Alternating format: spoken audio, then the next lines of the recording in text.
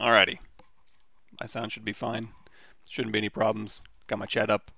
I am severely out of practice, so let's just jump right in there before I get a chance to get scared about something. Let's go ahead and hit the comma key, and I'm going to go into the tool menu, and let's go into, I'm going to grab the Nick Z humanoid male that's been modified for TV, and we're just going to go ahead and we'll start with this base body here. So we're going to do a quick speed sculpt. I don't know how speedy I'm going to be, but we'll give it a shot. I'm going to go ahead and import some texture reference here just to kind of get the overall size and shape of what I'm going for. And where's that going to be? That's going to be under streaming. We're going to go turtle power today. We can do maybe a little hyper real work as opposed to doing the stylized stuff. And let's stick with Bebop and view extra large. I'm just looking for some body reference here, so we're going to just go ahead and load that in here. Add it to Spotlight. And we'll go ahead and make that a little bit smaller there. And I'm going to go ahead and turn off perspective, and already he's not too bad.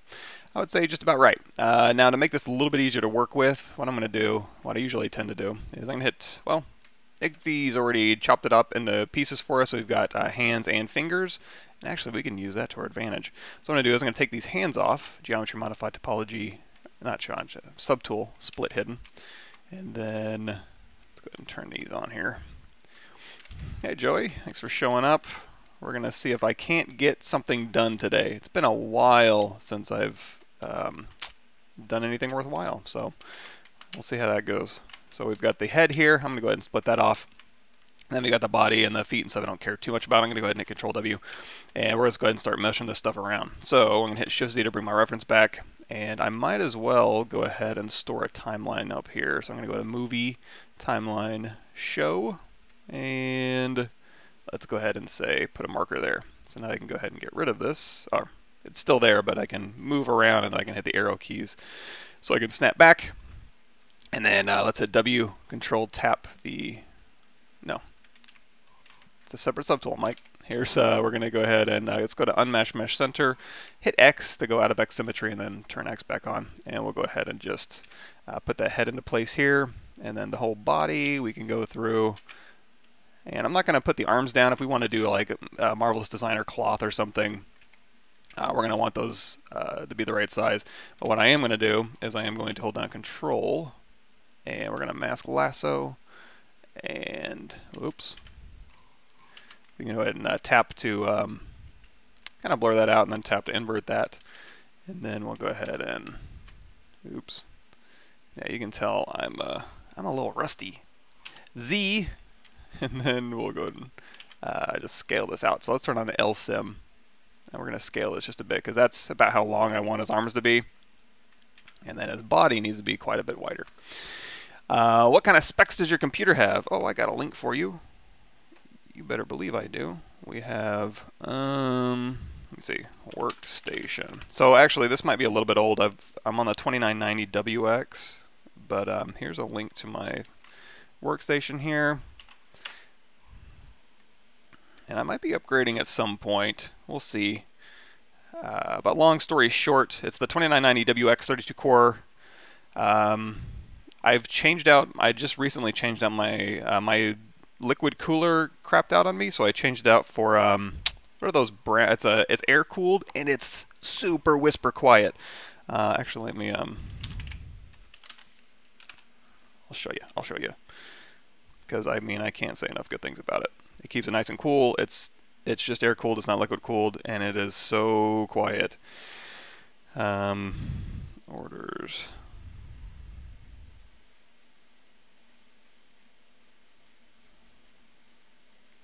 I order way too much stuff off of Amazon.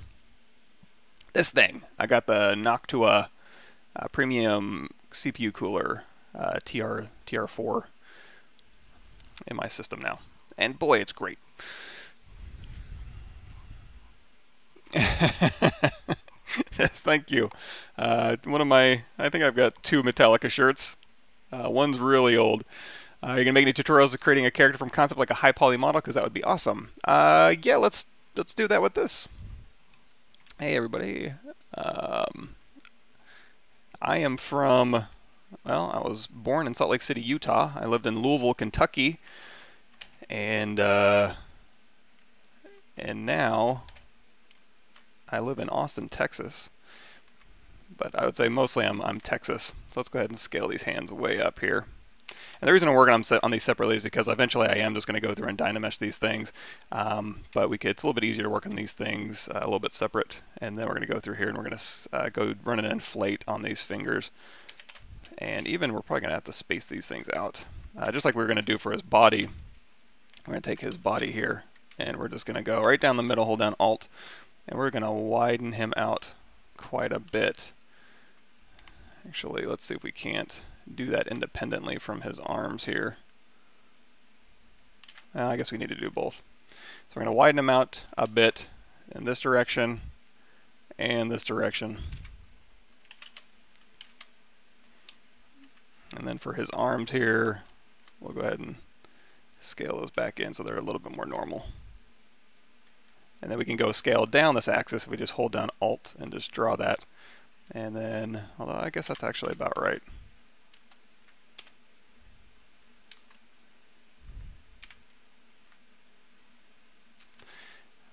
All right, so go ahead and put these in here and just run a massive inflate.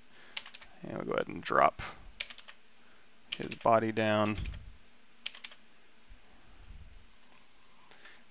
And go ahead and beef him up in all the right areas.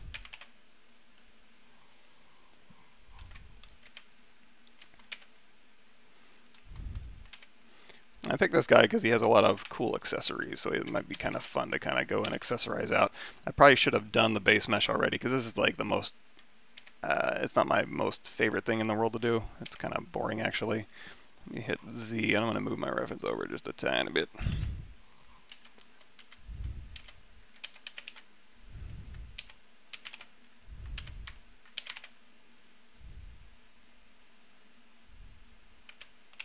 There we go. And then Alt tap these, and we'll put those into place. Something like this. So now, obviously we're having a little bit of problems here with that head meeting up with the neck, but that's okay because we can fix that.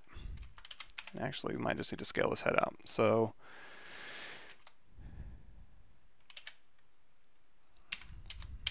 that'll work. So the hands I'm going to leave separate geometry, but the head and the body I can go ahead and dynamesh these together, or I can keep them separate, but I'm going to go ahead and just dynamesh these. We'll dynamesh these at a slightly higher resolution, let's say 240. And same thing with the head. That'll work. And that'll be the start of our horrifying creation. So I'm just going to go through here, and I'm going to use the clay brush. We can use clay buildup, and we can go through, and we can start kind of layering on how this guy is going to kind of play out. Unfortunately or fortunately, usually when I'm making something, I like to go through, the first thing I do is it's a little bit easier to find landmarks on little bonier people, because you can go through here and you can kind of see a little bit more of the bony landmarks. When it comes to, I don't in video games, you know, make a lot of softer people, so this is going to require quite a bit of reference on my part, but we'll see if we can't make something. And it doesn't have to be perfect. A lot of this is just going to be covered up, but I'm just going to go through here. I mean, we're still going to have some surface landmarks, so we're going to go through here. We can kind of dial in a spine. It's just going to be, let's go ahead and straighten him out a little bit here. He's very lean forwardy. There we go.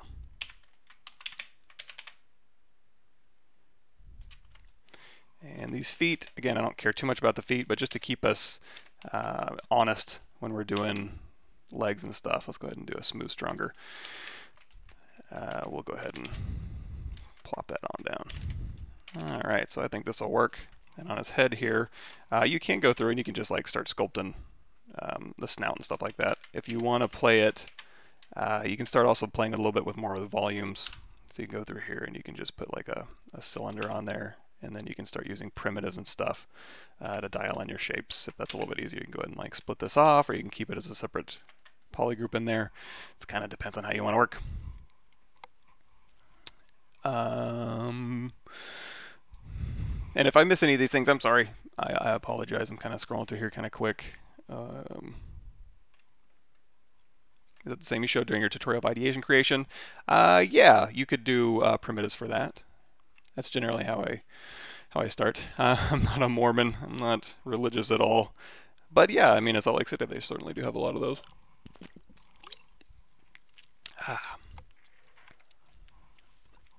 Hey. Let's see. Recently about your ideation, and I'm learning a lot. There's a 2D sketching mode in ZBrush. Yeah, and actually, I'm trying to do a lot more 2D drawing and 2D ideation, just in my life in general. So we're trying to do that a little bit more. And actually, we can go through here. Let's always remember we do have our reference here. Now, again, I don't have to match this perfectly if I don't want to, but it's there. It works. Man, he is low. And here's the thing too, is I'm looking at this reference, and some of this reference, like, you know, his body type's quite a bit different than this body type. So I may, I have the option to dial it back. You know, if we're going like classic, geez, is Ninja Turtles 90s? Or is that late 80s? I forget. I remember watching it as a kid. I guess it might have been early 90s. And so I don't know. We might have a little bit more fun, and that's the thing too, is we don't have to. We can tighten them up a little bit if we need to. We'll play by ear. And we're going to go through here and kind of pull this out. So always, and this is why I like ideating in 3D first sometimes, or you know, I'll draw on a little bit in 2D, but it's so much easier to go in 3D and just work in the round. Like for the head here, like dialing in a head really quickly. If you want to go through here and be like, oh, I want to do a little creature head sculpt, and you go through here very quickly, and you can start, you know, doing any sort of weird. Let's go into Damien Standard Brush here. Pop out some cheekbones, maybe thin them out a little bit here. So it's pretty easy to go through and just kind of put in or dial in any sort of head that you're kind of working on, and then you can just go in like perspective, 3/4. You get free perspective, you get free X, you get free symmetry, and this is also something traditionally would be a little tough too. Actually, you know what? I'm kind of digging this one. We'll keep this one up, and we'll see if that doesn't make a little bit more sense than the severely bloated version we're working with. I'm going to do a quick mirror and weld. Geometry modified topology mirror and weld. I try to turn that on quite a bit, or use that quite a bit to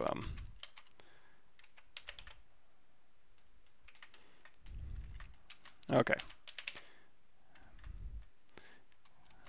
So we've got his proportions on there a little bit, but let's go ahead, and again, like I said, we don't have to work directly off of that. We can kind of use that as just a guide.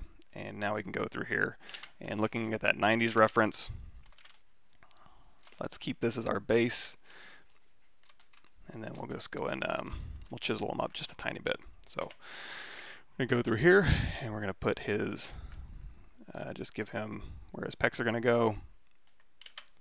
And that doesn't mean he has to be ripped like Bruce Lee or anything like that, but we can, again, we're just going to put in a few more of the masses here. So, and again, the other cool thing about 3D is you can go through here and you can actually just kind of draw on your model in the round. So it's still very much drawing. You're just able to do it in a kind of a little bit more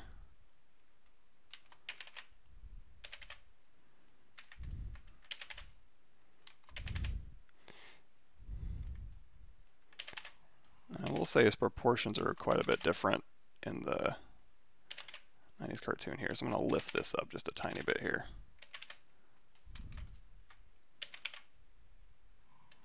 There we go.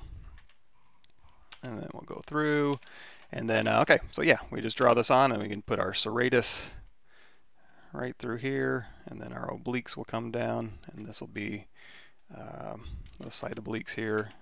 And he's not skinny in the cartoon, so I'm going to leave him a little bit barrel chested here. Or just again, kind of getting rid of some of that, the obesity. And then just go in here with our clay brush. And then we can pop in whereabouts that clavicle would be. And then we'll just work these traps right up into the head. And this is starting to bother me here. And I'm probably not going to work too much with primitives here, so we can go ahead and just take this one. We can merge it down and then drag it. And this is what we can start with. So he's going to have a pointy nose. It's going to come down like so. And then I do like the grimace on his 90s face. So we're just going to go ahead and dial that in. And then his lip is going to go all the way out front here, down to his chin.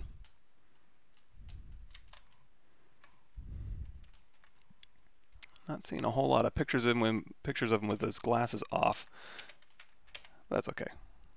He's anthropomorphized. I'm just going to dial in a little bit of human features. I mean, I do have some of this reference, so we can kind of lean into maybe really creepy eyeballs here if we need to. But we'll see. And on the movie reference, it looks like his head does kind of come to a little bit more of a point. I don't know. We'll see about that. Just for block-in purposes, I mean, we can certainly use FiberMesh. And in fact, the cool thing about FiberMesh is it's actually kind of built in to do mohawks. So he does have a mohawk here. And one thing we can do really quickly is we can store a morph target. And then we can kind of dial in,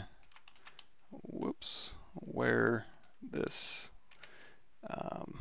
does it go all the way back? Oh, he has like a rat tail too. Man, talk about the coolest guy. So we're going to go through here. We'll put this in, and then we're going to Control Tap to invert this, and we'll go ahead and dial in this mohawk. And then we can actually go through and say, okay. So we can go ahead and switch that mohawk out, and then underneath FiberMesh, we can go over here, and we can turn that on. And under modifiers, oh, where is it at?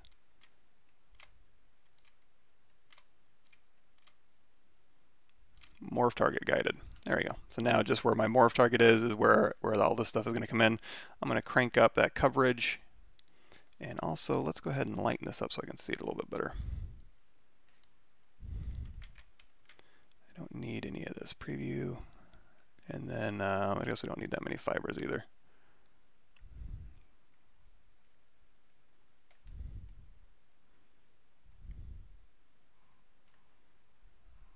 That'll work for now. And we'll go ahead and accept it. And then now we have a little bit of FiberMesh here. Now this one, we don't need that morph target anymore. So let's go down here and we'll delete that morph target. So that can kind of just be hanging out there.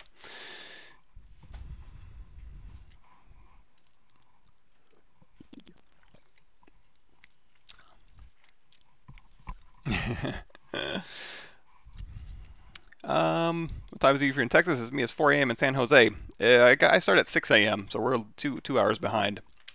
Still early, but this is really kind of the only time that makes sense for me. I'm going to go through here. I'm going to just grab, you know what? Let's do this. Let's go to BI, brush insert, and we can start with a separate ear. So we can start with like an ear shape. I'm going to go in here, and again, I like to split my stuff off so I can alt tap different subtools, and then when I have them ready, I can go through and Dynamesh. Looks like in the original 90s cartoon, he has a little bit more rose ears. He doesn't have, because like these ears are kind of pointy, and then he's got kind of the rose ears that kind of flip-floppy down, so we'll stick with that. So in that case, it might make more sense to not start with an ear. But anyway, it's going to be way taller at the top of his head, looks like, and we'll alt tap his head and we'll bring this back out.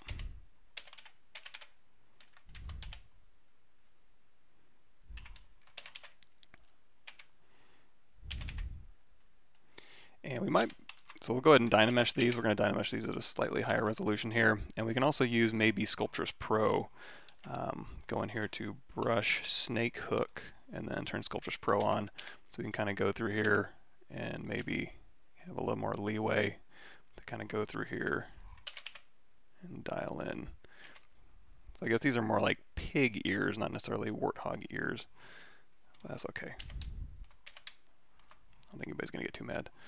And then let's go ahead and hold down Shift, turn Sculptris Pro mode off. I like to have it on for very specific purposes. Now, when I start sculpting through here, I'm going to want to make sure that I have backfaced turned on. That's going to be under your brush modifier settings.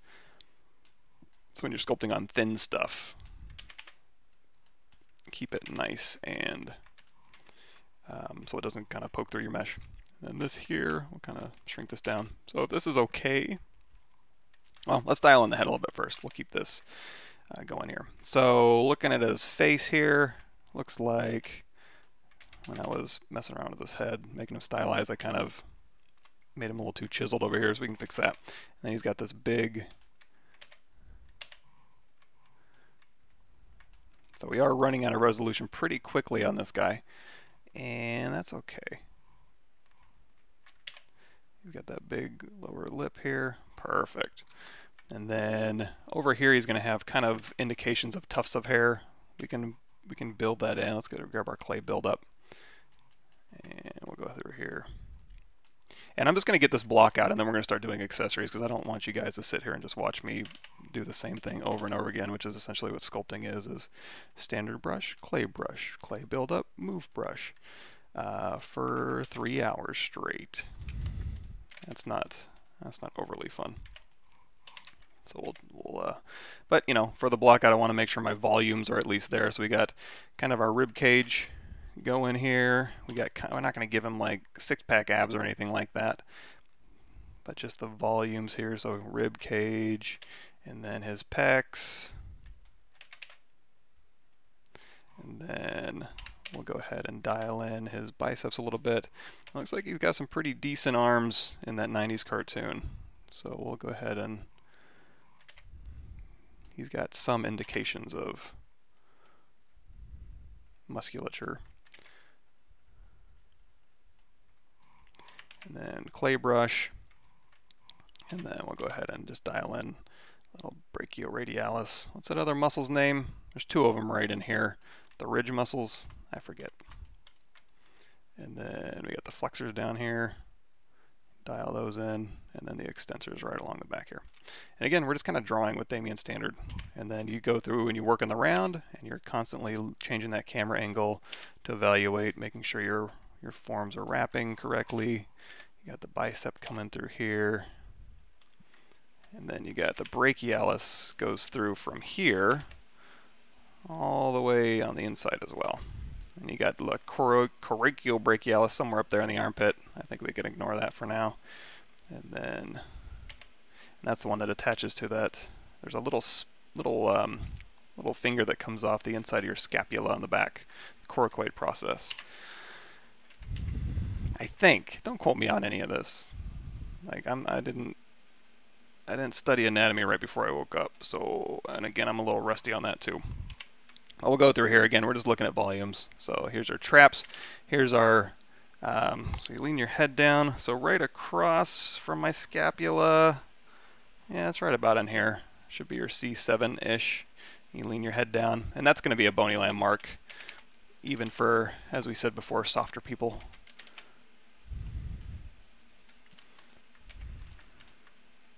All right, that'll work. And then down through here. We can kind of maybe dial in some lats, but again, this is going to be more surface anatomy. It's got the little Hank Hill butt, and then just make sure that these volumes are decent. I don't think we're really going to see his knees, but it's also kind of fun to go through here and be like, okay, so we've got the sartorius. It's going from your aces point right here, and then you can go through anterior superior iliac spine, and then we'll go through here and we'll just make sure he has adductor volumes. And then through here, he's going to have his vastus medialis, and then his rectus femoris, and this is actually going to tuck in. So here's his sartorius. Rectus femoris is going to tuck in underneath that, and then over here is going to be your TFL, and that's going to be kind of a long tendon. Over here you have a sheath on the side, and then you got a little patella, and then this is going to be your tibia here.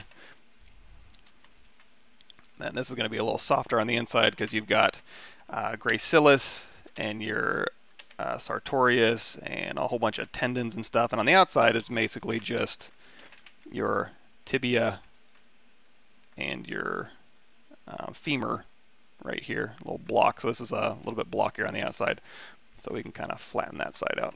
So those are the, again, just the rhythms and the volumes you're looking for. On the back you've got your hamstrings here, and you got your semimembranosus, semitendinosus, and one's going to go on the outside, and then your gluteus maximus and your gluteus medius, and looks like I need a little more room maybe. You got your sacrum, and then you'll have underneath here you're going to have two sacrospinalis, I forget, something like that.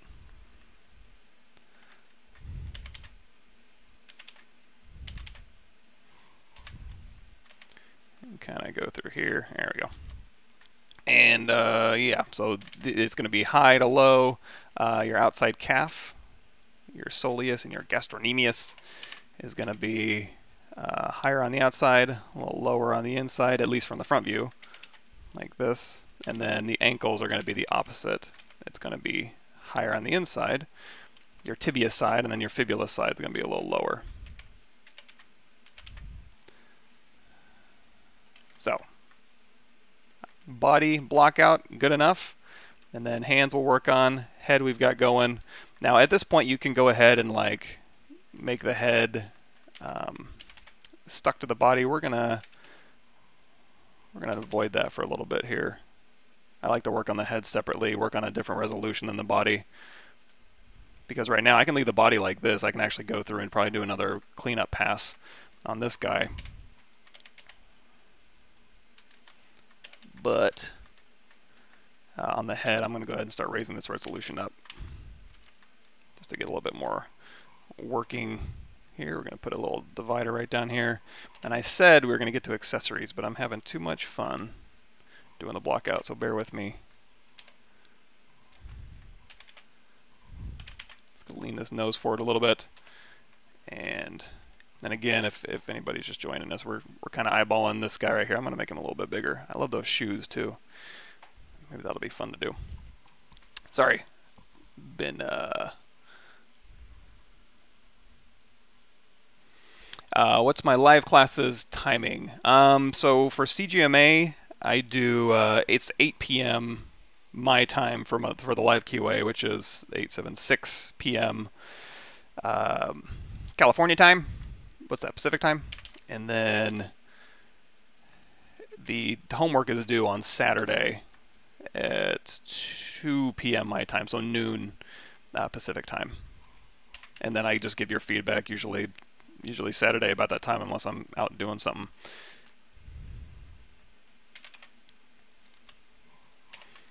But the live QAs are always recorded, so let's go ahead and broaden that out there.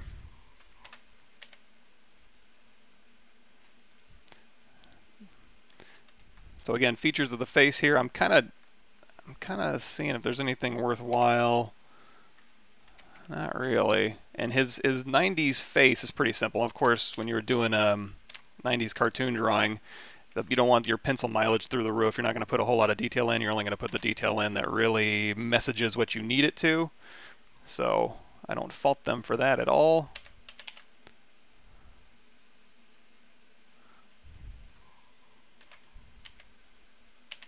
So we're going to do a mix. We're going to do the 90s grimace face and body, and we're going to add a little bit of hyperrealism to it. We can go through here and we can kind of make him a little bit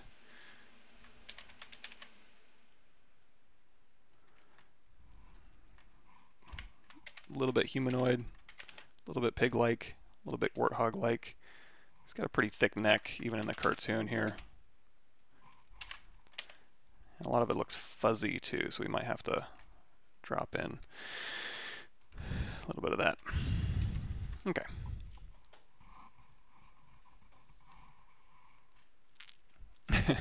What's the benefit of using Maya Transfer Attribute to get a clean topology from Marvelous Cloth? It's a low-res edge flow, needs to follow the folds to have a cleaner bake anyway. The low-res edge flow needs to follow the folds to have a cleaner bake. It's kind of it's between having a cleaner bake or having topology. Like if I was going to do, if it's going to be a simulation and engine, it's a topology. You probably don't want to put in the wrinkle details because, well, it depends. Kind of depends on if you're doing a pair of pants where you're going to get away with. Mostly you can do like corrected blend shapes and stuff. It also depends on how realistic you want. So like generally speaking, for a cleaner bake and you're just going to be deforming the pants, you're not going to be doing dynamic normal maps or anything like that, or cloth simulations, then yeah, I would say just get a cleaner bake, build in the major primary wrinkle forms that are there. But if you're doing simulation work, then yeah, it's just gonna, I would err on the side of don't worry about the topology, or worry about the topology in the sense that it needs to be all quads and it needs to be nice and organized. Like when we were doing capes on DCUO, it was like everything had to be quadded out for the havoc to work.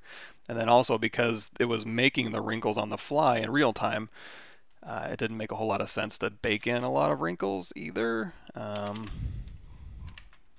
But that's why, like, but if you're just using it for like, oh, I'm baking a map, baking a pair of pants wrinkles to a low-res mesh, then yeah, I would say go ahead. And especially if you're just doing like 3D printing, then yeah, don't err on the side of anything. Just get the detail built in a way that makes sense. I'm not sure I answered that question. And as far as Maya transfer attributes, I'm just assuming that you're talking about like snapping, not like transferring. Or I mean, I guess you can transfer the UVs. I don't really know. I use ZBrush and then I just UV it after the fact. I don't use Marvelous Designer's UVs, although there's nothing wrong with that. I just don't. Of course, I also don't do a lot of cloth, so maybe don't listen to me. I might say a lot of stupid stuff. I might put you on the wrong path just spouting off. Actually, he's missing a finger. He's got 1, 2, 3. So let's do this. Let's go in here, and I'm going to take this finger right off. Delete hidden. Let's go ahead and run a geometry modified topology close holes. Actually, let's do this. I'm going to go ahead and say, this will be interesting. Let's do something maybe a little bit fancy. So what I'm going to do is I'm going to say split hidden, and then on this one we're going to say close holes again, and then I want to make this all one poly group here. So I'm going to go through here, I'm going to hold down Alt, and we're going to paint right through here, and we're going to let go of Alt. So we have one brand new poly group just sitting right in there. And if we want to clean this up a little bit, we can. We can go in here and we can say like split edge, and then we can say bridge 2 points here to here. Wait, mirror, and weld.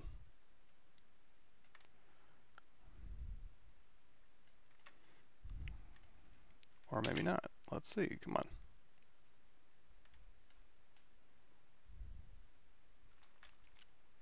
And then we'll go through here and bridge these two. It really wants to do face operations. I'm going to go into face and say do nothing. Stop messing around. Do nothing. Just give me point operations. Thank you. And then you can go through here and you can say, well, first we can go through here and we can say collapse edge. We'll collapse this up. And then we'll go through here and we'll say delete edge. Sorry, this thing is dancing around. There you go, a little bit cleaner. Do a quick mirror, and weld just in case. You know how I am with that. And then, so now we have a finger sitting out in space. I'm going to go out of solo mode here just to make sure where I am. I hit X symmetry, Control Shift Alt, delete that. I have a hole in the back of this one. So we're going to go B, create insert mesh, new. We're going to go back to our hand geometry here. I'm going to drag this one out on that poly group here. I'm not positive this is going to work, but we're going to give it a shot. I'm going to control drag again, and we're going to go into geometry, turn on the smooth modifier, and there we go. We can use a little bit of mesh fusion to do some of that work for us. And the reason I'm keeping this geometry is because if I go through here and I start dynameshing this, I might run into some problems. So I can keep this relatively even quad. If I want to clean up this geometry now, let's go ahead and let's help ZBrush out just real quick. So we're going to go through here, we're going to even this geometry out a little bit. Just so, actually hold down shift, let's take, since we're dealing with so few polygons, I can go through here. Actually, that's not terrible geometry. Although, topology purists are probably laughing at that. But you get my point. It's reasonable geometry. But if you do want to, you can always go through here and you can do like a ZBrush. Let's do double. Depth of size down a bit. ZBrush, and that'll just kind of maybe requad this hand a little more evenly. And then now I can space these out a little bit better. So we're going to go in here, and we'll say mask lasso.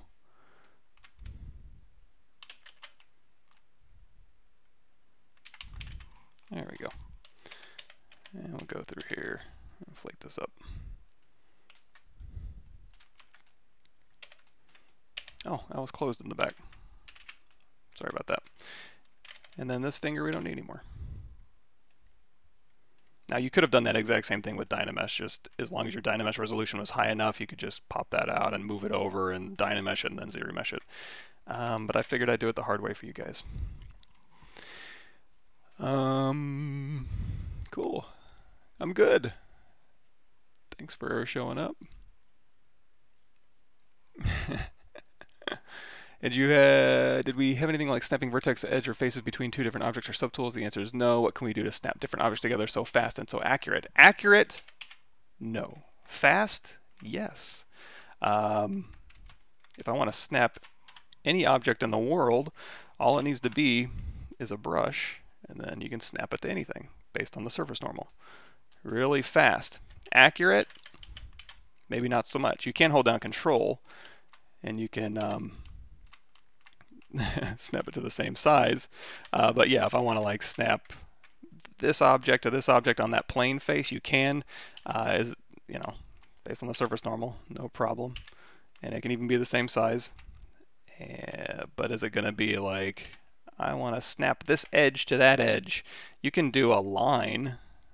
You can't align objects. Do I have that in here?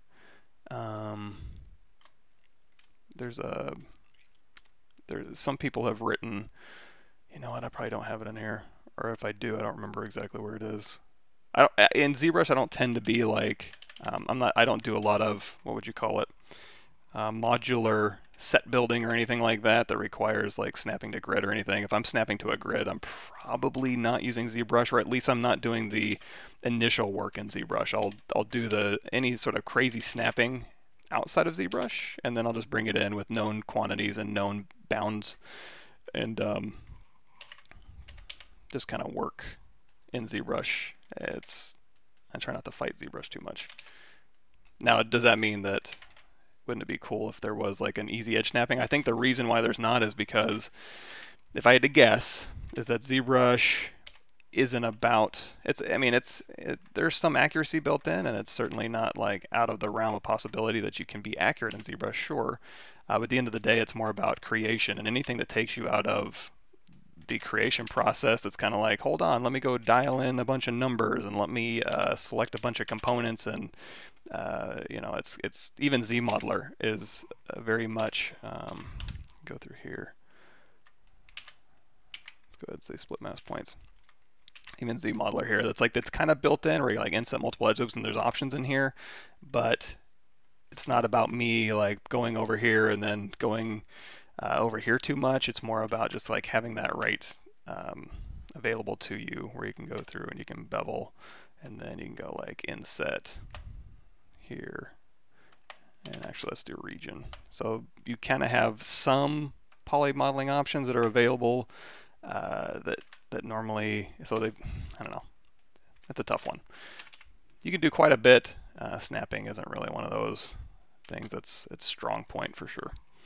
Or there might be a really elegant solution that I don't know of. I've actually been out of here, been out of ZBrush for quite a while.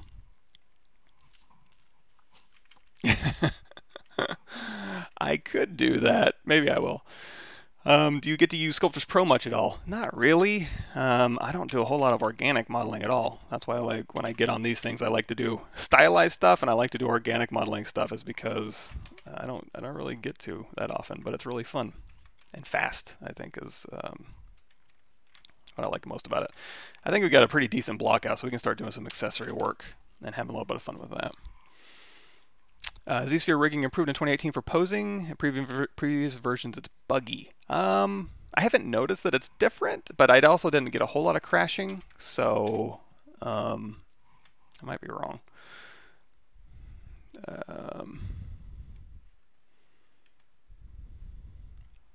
Yeah. Oh, and that's another thing too. If you did want to, like, if you did have a flat surface, it's just surface normal stuff. So if you did have, you know, it would snap to that surface just fine. Or if you needed to snap it to that surface, you could duplicate it off. Or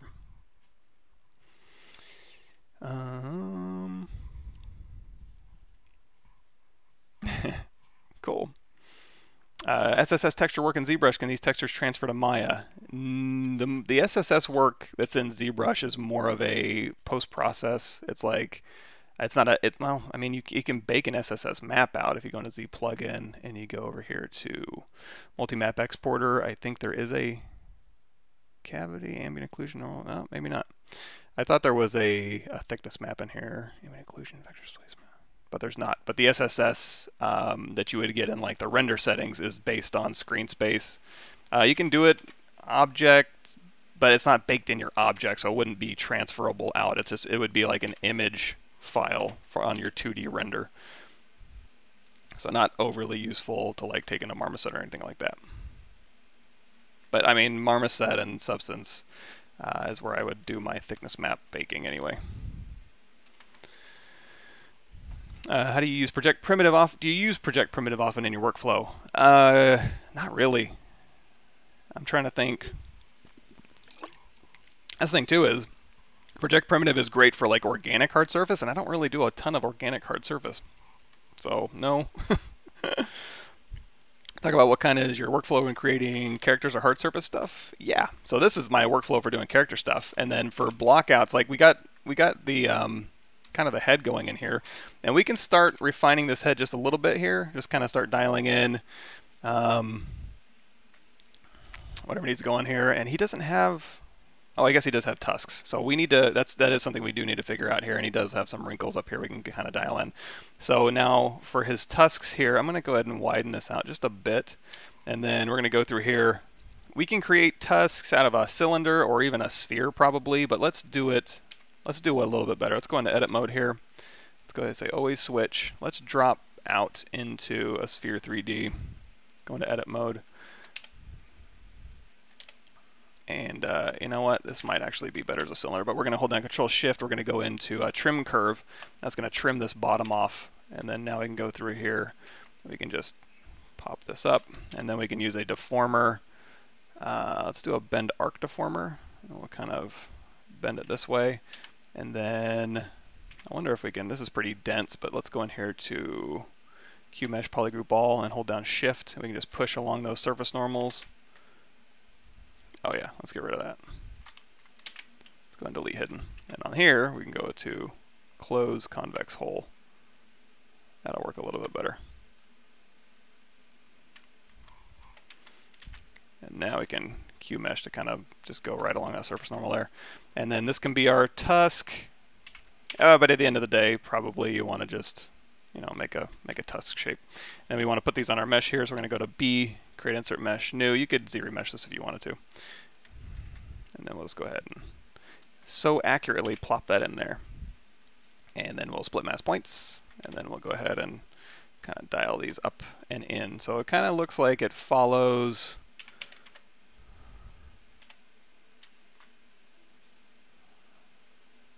the top of that snout quite a bit. Although some of this reference here, look how friendly he is in this one. Yeah, I guess that's about right. And then he's kind of doofy in this one. So let's say it's kind of towards the front, kind of wraps around his snoot. And then if we want to, we can mask these bottoms out, Control tap to soften that, and then we'll go through here and we'll just kind of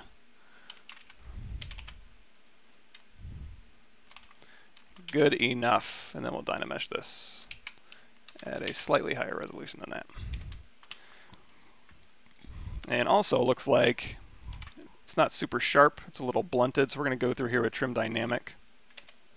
We'll take the edge off there a little bit, and then there's some lines through here.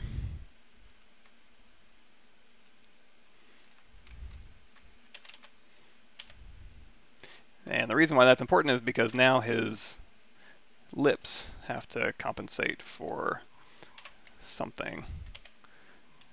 There we go. Something actually being in there.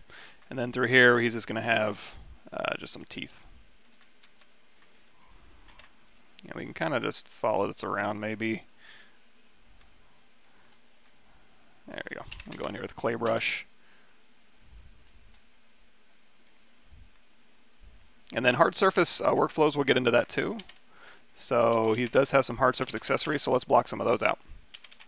You can use, oh man, you could use Snapshot 3D if you want to make like these kind of glasses right here. But they're simple enough, I think, just box modeling should work. So let's go in here and let's go in and let's grab a cube. This is a custom insert mesh brush, but it's just simple stuff. It's nothing really crazy. We'll go ahead and narrow this down, and we'll go ahead and I do want to do a quick mirror and weld, and I do want to scale these out. So it looks like it goes out to the sides of his head here, and then lives. And if you want to snap to that normal, you can just go ahead and push right down here. So yeah, about right there. And then through here, we're going to have to bevel. So I'm going to go into bevel, edge loop complete, and that's going to get rid of our midline. And I like to have my midline, so I'll go ahead and mirror and weld that back.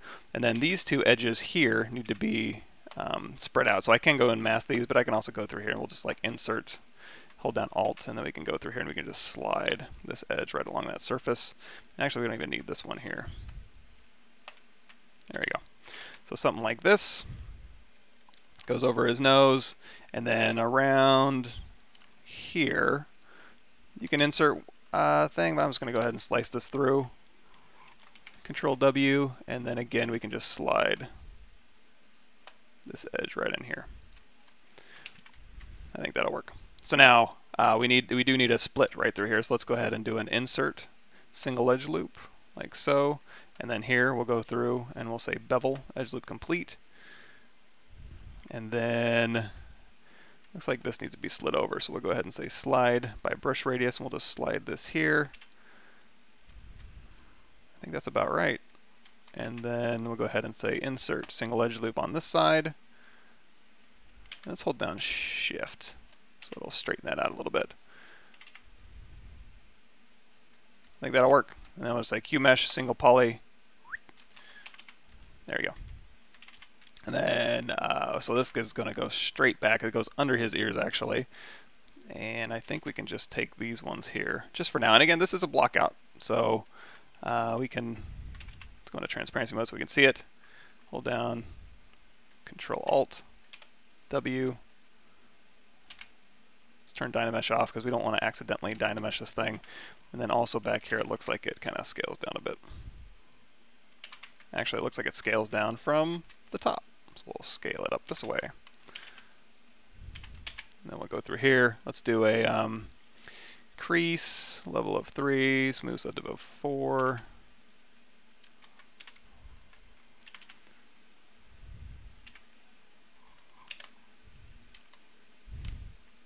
Let's go ahead and move these up a bit. And then for his nose, we can just pop those right in. And it looks like this might be a little thick. No big deal. Let's go ahead and mark all these and then just push right along that surface normal there. Although, it might be better just to grab these.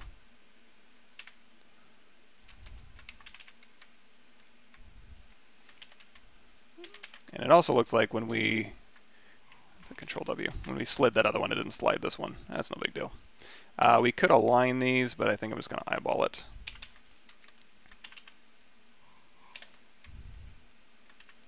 Then we'll do a crease. So that's one way you could have modeled these. Let's do crease level of 2. Soften those up a bit. Of course, there's a million ways to skin a cat, and we'll run into some of those. I'm actually gonna, let's go in here to mask pin, and then we'll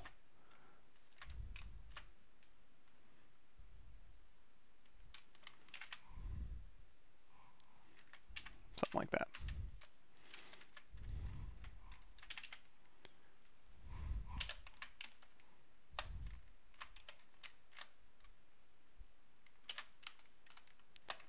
Here.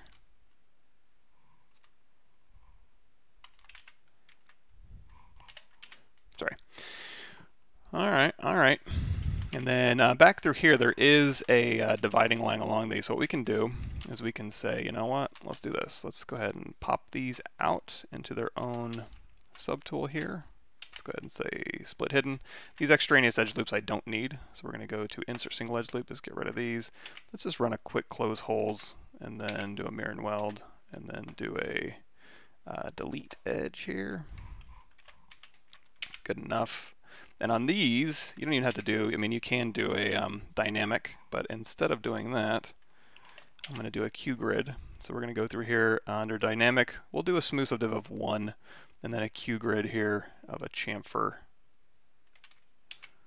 And then we'll say,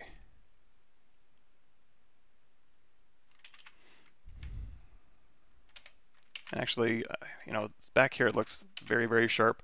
So I usually tend to err on the side of soften it just a bit more than I think I need to. Same thing for this one, I think would be fine. I'm going here to dynamic, 1, Q grid, chamfer, and then that coverage. Yeah, something like that. That'll work.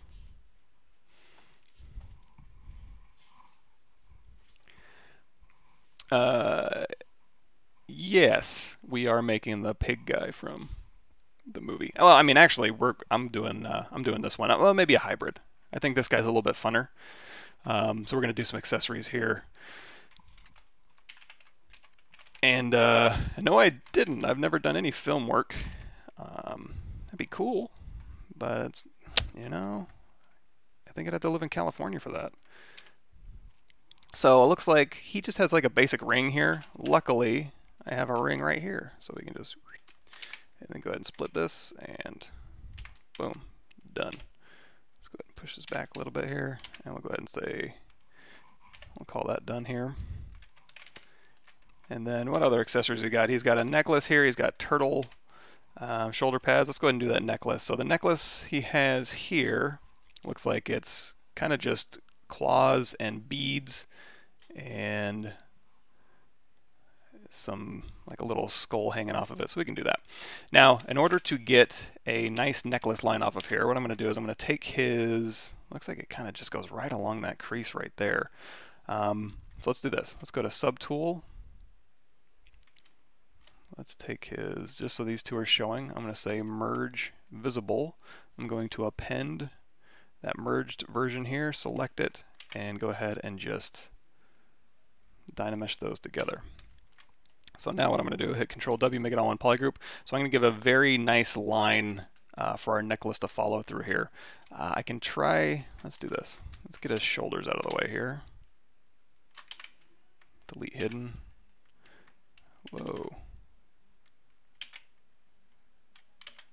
There we go. Yeah, actually, let's get all this stuff out of the way.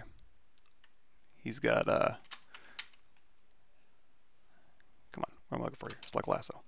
So we'll go through here and just get all that stuff out of the way here.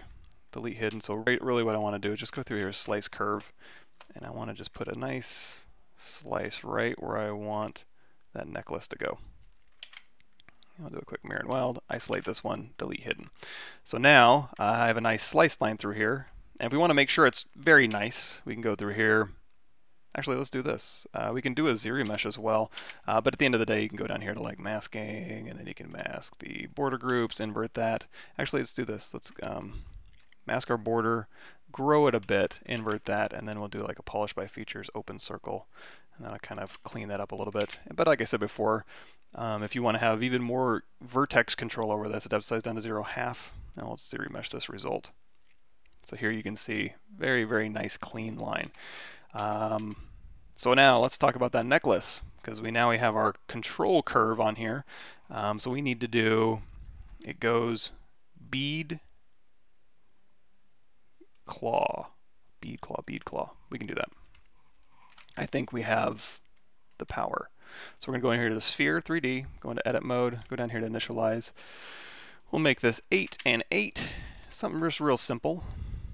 Make PolyMesh 3D, and then next to this, let's go ahead and say, let's go to cylinder 3D. Let's go down here to initialize, and we're going to do, actually let's do should we do a sphere ender? I think it's still cap though.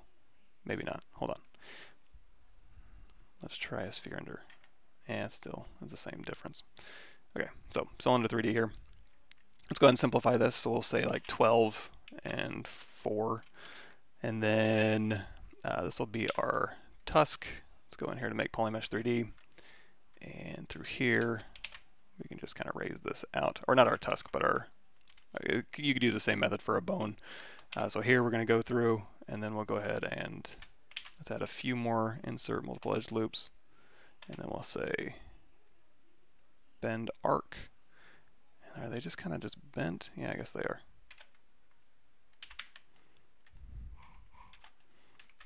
And then we'll do, let's try this, group by normals. And then we're going to say ZRemesher, keep groups, smooth groups down to 0, same. That'll work.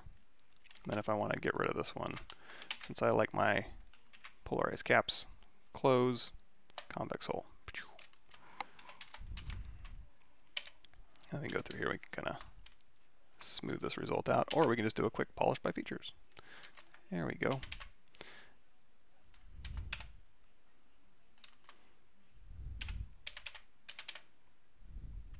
And to unify this, oops, a little easier to work with.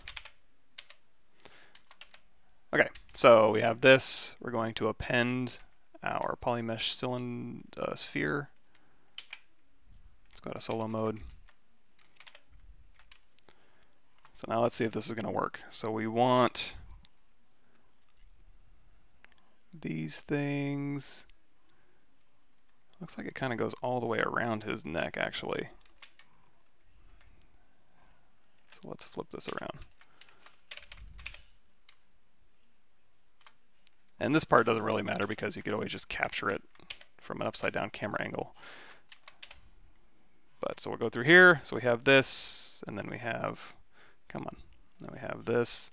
And we just kind of want to repeat these over and over again. So if you want to test this out, and if we want this cylinder to go, or this sphere to go through here, we can put it that way. So if we go through here, we merge these down, and then we hold down Control and drag, and then just keep doing that. That's the pattern we're going to end up getting. We're not going to do a tripart curve brush. If you go through here right now, it's going to have 1, 2, 3 poly groups, so it'll wreak havoc on you. You can hit Control W, or you can just turn that option off. We're going to go ahead and say Brush, Create Insert Mesh, New, Stroke, Curve, and then now you have this on a curve. And then now that we have that, let's go, and like I said before, if you go down here to brush modifiers, go ahead and turn off triparts if you're not going to use it, if you want to play it safe. But I live on the edge. And we'll see if we can't just go through here. So again, we're going to go to stroke. This time we're going to frame our mesh, our open border, and then we can just go ahead and pop these on here and turn off X symmetry. And something like this. So let's go ahead and turn everything else back on. It's about the right size. Again, I always try to overcrank it just a little bit, just to get it read a little bit better. Let's also try a little bit of depth here. Oops.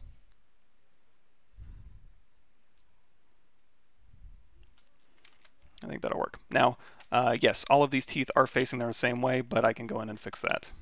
No problemo. If you can't tap off, just go in here and say delete curve functions, and then we'll go ahead and say split mass points. We don't need this original head anymore, so we can go ahead and delete wait a minute. Delete this one. Whew. There we go. And then now, if we go through here, we can say auto groups, and then we can go through here and we can control tap these, and we can kind of spin them around. Let's go to Unmask Mesh Center. Now you could make a more complex one that kind of maybe alternates between these. If you ever go into like brush insert curves, and you look at the vines, you could conceivably go through here. Oops. You could go through here and you could say, give me, I don't know if you could though. Because like, would you be able to go, because every other one of these would have to be a bead, but then you would want to randomize every other one. That might be a little trickier. But if you wanted to just randomize shapes on a curve, you can use the vine methodology to go through here, and you can say 4 variations starting with multi-mesh select 26, which is number 26, and then you want to go through 4 variations, and then you want to set it on random. So it'll like randomize through those 4 shapes in that brush. Just in case. Good morning, Jefferson. Thanks for showing up. Yes, you totally could have copied that tusk I already made, for sure. This I wanted to keep kind of like simple primitive, just because it's a little bit maybe easier to control the overall density of it. So if I was going to use this tusk, I would ZRemesh it to a very low polygon count or decimate it down. How to control an insert-mesh curve elements to align 2 directions other than the normal directions. That one I would actually use. Well, let's do that, but let's use. How could we? Okay, I'm looking at here to see if there's another thing we can make where we could maybe use that. So this is going to be a little convoluted, but I think it'll give you guys some more options to control how to align your mesh based on any sort of parameters. Okay, so let's go ahead and put a bracelet on this guy.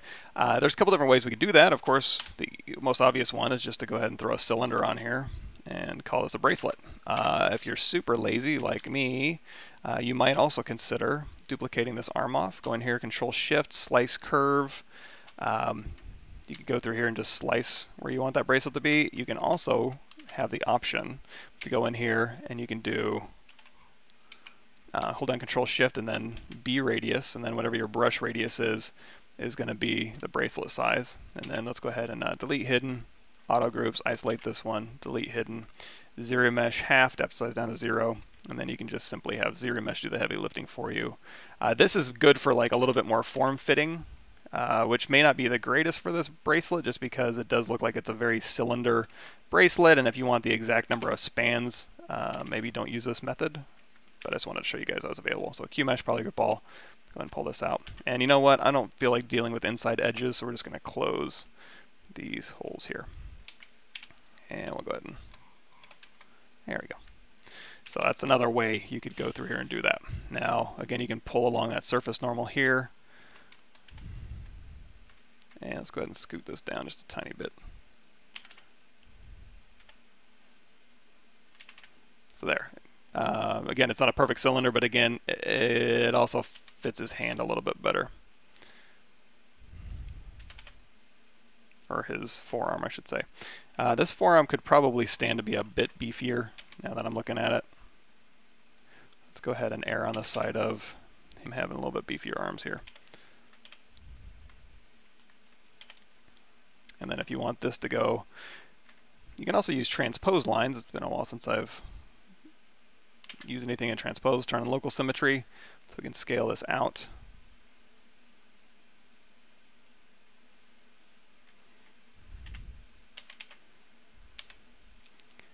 So now, let's say we wanted to have a curve brush, but we also want to control the angle of the meshes based on whatever we want. We can totally do that.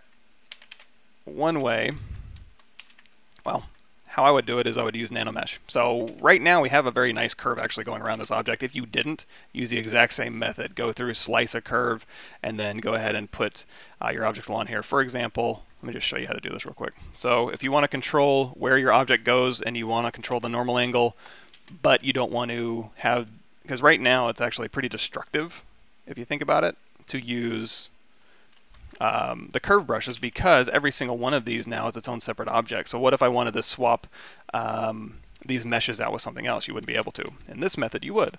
So for example, if we, does he have a bandolier? Oh, he does. We could maybe use that. Let's try this. Okay, so we're going to duplicate his body off here. Hold down Control Shift, and we're going to slice right where we want our curve to go. And it's in this case, actually, shoot, let's just do this. You can slice right where we want that curve to go. Let's go ahead and turn off X symmetry. I think that'll work. We'll go ahead and delete this, and then again, ZBrush half. That size down to 0. Do the heavy lifting for me. And then we'll go through here and we'll say insert single edge loop. And then you know what? Let's just also do a polish by features. We'll go through here and we'll say QMesh polygroup all. So now what if we wanted to put bullets on here, but we want to be able to control the normal angle? So how we can do that is we can go out of edit mode. We're going to go in here and we're going to grab a plane 3D. Now, this plane 3D, you can go to initialize. You can also go in here to geometry after you make it a poly mesh, reconstruct all the way down, delete higher. So we're going to hit B, create insert mesh new. Now we have a plane, and now we're going to go up here to stroke, curve mode, and now we have a plane on a curve. One thing I learned recently is if you do this, they will weld together. I'm going to go in here to stroke, and I'm going to make this curve step like 1.25 just to space them out just a bit, so I don't have to worry about that. And now what we can use is use these faces for NanoMesh. It's still on a curve, still controllable, but every single object is just going to be an instance on a plane. Gives me a little bit more leeway. So if I want to put bullets along here, what we can do is we go into Subtool, and I want to control them independently. We can go over here to, we'll go ahead and duplicate this one off here. And now I'm going to go through here and we're going to say Insert Single Edge Loop right down the middle. And then we'll say Polygroup Poly Loop here. And then tap Alt, isolate these ones, delete Hidden. Let's turn off Double. Stroke, frame my polygroup border here. Go grab our brush that we made, and now we have a bunch of NanoMesh planes along this. Of course, you can make them bigger or smaller. I think this will work fine. And we'll go ahead and tap off. We'll go ahead and say visibility hide point, invert that, and delete hidden. So now we want to put a bullet right through there. So I'm going to steal a bullet. Let's grab Polymesh 3D here. Let's go to BI brush insert military curve, and then hit W, and we're just going to grab this one. Like so. I don't need that extra piece there. We're going to go ahead and delete hidden. And it looks like these are a little bit stumpier. I believe stumpy bullets is the correct vernacular. The right military term. Okay, so you know what? And I can actually, okay, so we don't have to make it stumpier that way, because what can end up happening is this detail can deform a little bit. So we're going to go insert single edge loop, and we're just going to grab these ones here, and then Control Alt drag, and then we'll just move these things down. And then this one, we'll do the opposite. We'll actually non-uniformly scale this down. There we go. So now we want a bullet. So I'm going to hit B, create insert mesh new, brush,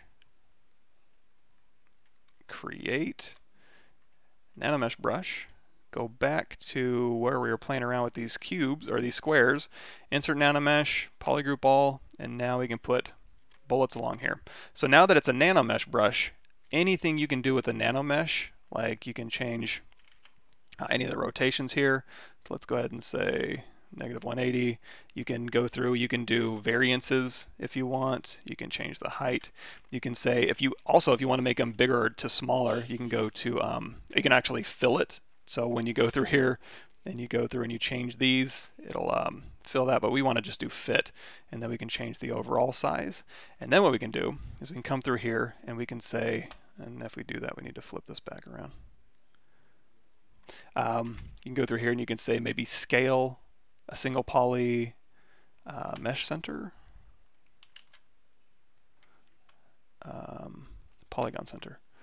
So as I scale this up, it's like, oh, I want these to be bigger to smaller. So you can use these for like, recently in CGMA, we're using this to do like dragon scales, where you can control exactly, you know, and also you can go through here and you can rotate these, or you can move these things around. It's just going to follow whatever you have.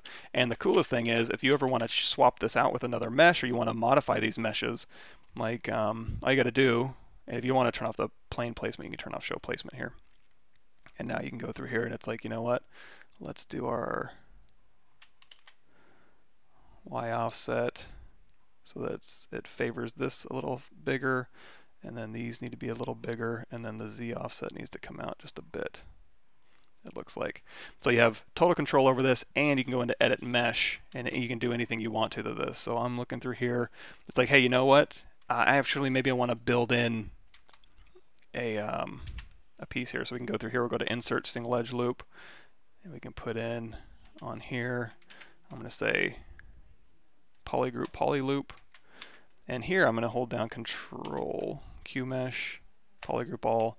I'm going to pop off a piece of this like so. It's like, okay, that's what I'm looking for. Go out of edit mesh, and now they've all been updated. You could even swap this out with a completely different mesh just using the same method of stealing the bullet that we did. So that way, control the curve, you can set it, you can align it to anything you want, and then you can make model changes and swaps without having to be like, well, now I want to make a change to the bullet, but I have to do it to every single bullet and redraw my curve and blah, blah, blah.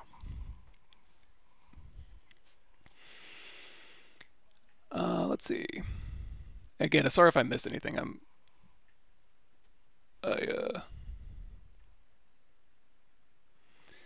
Let's see.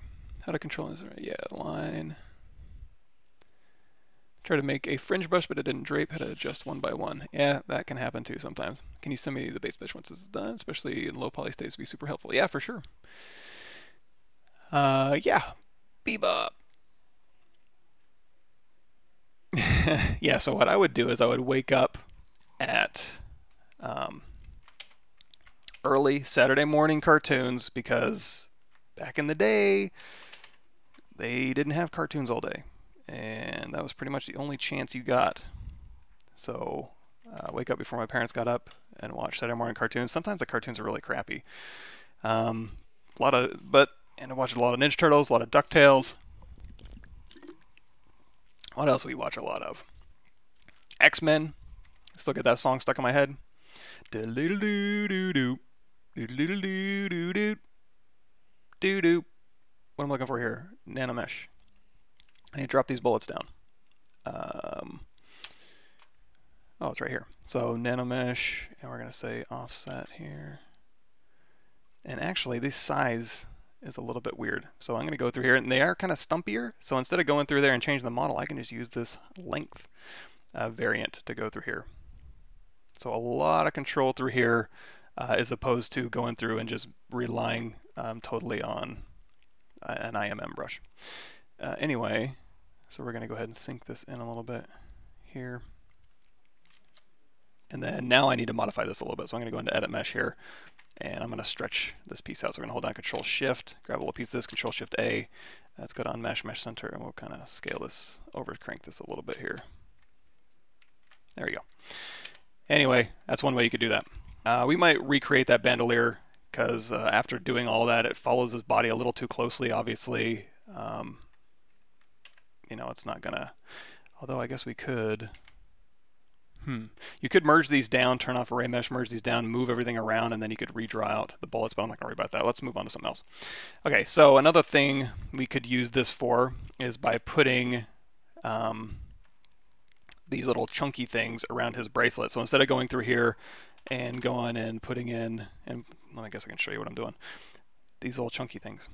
And it's probably not a bracelet, that's not a very cool term for this, whatever it is, gauntlet, or I don't know, punk rock thing. So instead of going through here and insert, you could do the exact same kind of control, only with this one, you can just use the pre-existing geometry. So we're going to go in here, and we're going to, let's duplicate this off, go into solo mode. Let's go in here and we'll say insert, multiple edges, we'll put one right down the middle here, geometry modified topology, delete hidden, and now we're just going to bevel this edge loop complete, and we're just going to look for a nice even square on here. And then let's go ahead and say delete hidden, sorry. And then now we need to determine how many we want on here. So it looks like maybe if we do delete a single poly, maybe every other one is where I would want those chunks to go. Oof. And then this one. Okay, so whenever I do that, and it's like, oh, now I need the perfect amount to go around here, don't bother. I'm going to hide my mistake underneath his arm. So when in doubt, hide your mistakes where people aren't going to see them. And in fact, maybe it's not even a mistake, because what I could say is, you know what, yeah, these are going to go all the way around his arm, but right here he's going to need a little extra room for like maybe a clasp or something to keep those two ends together. So really I'm actually super smart, and I did that on purpose. So we have these squares on here, and now I want to replace these squares with a NanoMesh. So let's go ahead and we'll do some simple modeling here. It looks like it's just a basic cylinder. So we'll go cylinder 3D, initialize. Let's say we want to do maybe 12 for make polymesh 3D, Control Alt, and we'll go ahead and scale this in a bit, drop this down. I like on the bottoms here to have QMesh polymer ball, just a little bit, just a little bit of extra. And then even on the top here, maybe we'll go ahead. If you wanted to, you could like bevel this out. And then if you wanted to really round it out, insert multiple edge loops, interactive elevation. You can go through here and kind of round this out. That's a little bit much, but I do like the idea of maybe a bevel on here, and then maybe one insert mesh like that. Control W, that look about right. B, create insert mesh, new. I guess I could have appended to that other one. Create NanoMesh brush. And you don't even need to do this. Like you could actually just use the ZModeler brush and then hit M and grab this shape, but I like to control how it gets dragged out. Back to our guy here. And now we're going to go through and we're going to say insert NanoMesh polygroup ball, like so. And then we can go through here and we'll use our NanoMesh powers. Go through here and we'll say fit. Does that kind of squash them a little bit? They have to be perfect squares for that to work. We'll say proportional, that's fine. And then now we have all the control in the world. Any rotations? No. So now to make this one look a little bit nicer, we're going to do a crease polygroup, crease level of 3, smooth set of 4. I think that'll work just fine. And like I said, we put a little extra room in here because what we need to do now is I need to rethink this. If I'm going to make up stories, I need to follow through. So what we're going to do on this one now is we're going to QMesh polygroup all. We'll pull this back in, and then we'll go ahead and say display properties flip, and then right here we can say bevel edge loop complete, and then we can say maybe not that much. QMesh single poly, blam. So now trying to think if there's an easy way I can. Oh, here's one. BI brush insert clothing. Not that this is gonna work that well, but in a pinch you could go through here and just, you know, I mean, hell, that might work. This is gonna work for now, let's say.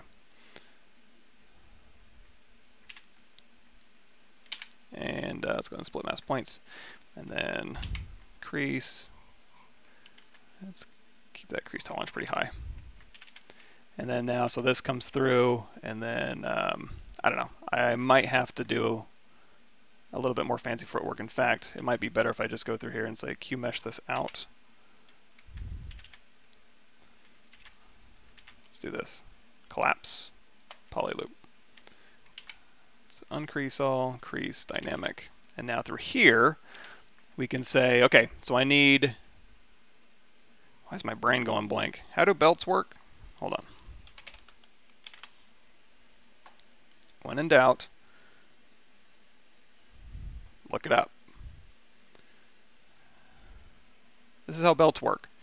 So this is, we're going to need a little wrap around this side here, and then this thing's going to be underneath, and then it's going to poke through a hole over here, but this needs to come up. Okay, so that's what I was looking for.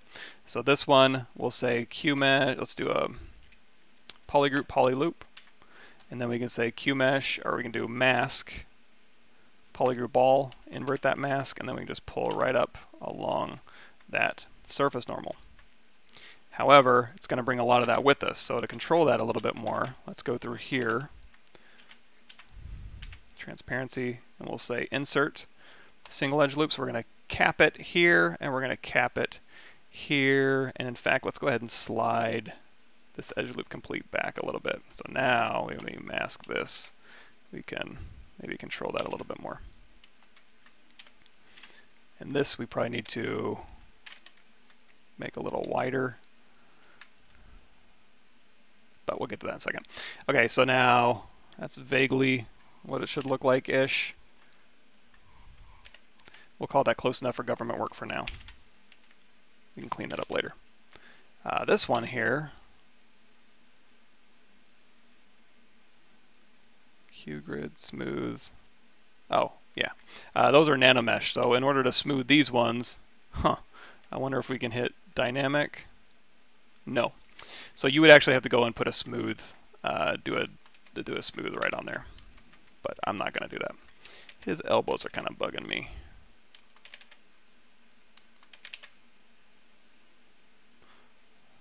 And again, I'm going to beef up these arms, since he does have quite the beefy arms in that 90s cartoon. And just because I drew on the musculature, that was really more for me to judge proportions and volumes than it is, like, at the end of the day, probably he's going to look more like this. But at least you know where everything's going to go, right?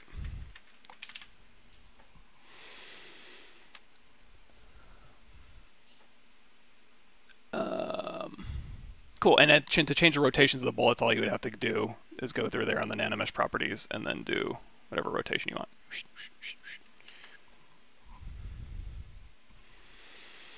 Oh, Batman, that was an excellent one. So Batman the animated series, is that what it was? Where they had the film noir kind of look? Oh, so good. DuckTales. Let's see. The person asked if you'll be attending ZBrush Summit. No. I'm not even, no. I should. I just, for me to get, kind of depends on what I'm doing at work. So maybe next year. Cool. After a year and a half of doing stuff at ZBrush, so much easier to watch and understand what you do. And that's really a lot of it too, is, you know, once you get comfortable with the stuff, it's just, things start making sense and your problem solving, like, so my ZBrush for concept and iteration course is really just more about problem solving than anything else. It's not necessarily about how to create anything in particular, it's more about how to break down a problem. And by problem, I just mean what you're trying to create, and then coming up with elegant solutions for that problem. So, how do you do low polygon textures, like trim textures in ZBrush? That one, that just like you would for kind of like environment modeling, you can do any textures in ZBrush. Essentially, like if you use, if you wanted it repeating, you can use NanoTile plugin, or you can just, basically it's about like creating an object, making your document square, and then there's a lot of tricks for that. I'm not the best at that, unfortunately, but yeah, it's certainly doable.